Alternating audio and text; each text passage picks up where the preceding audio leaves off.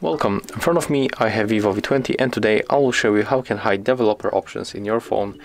So when you are in the system settings, you will find the developer options in this place, and if you want to turn them off, you have to enter for them and then simply tap on the switcher.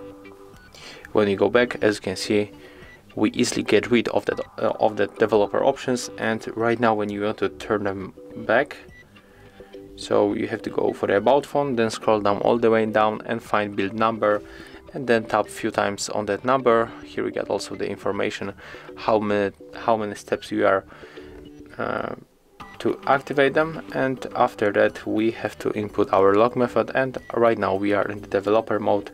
So when you enter the system again, here it is. So if you find this video helpful, remember to leave a like, comment and subscribe to our channel.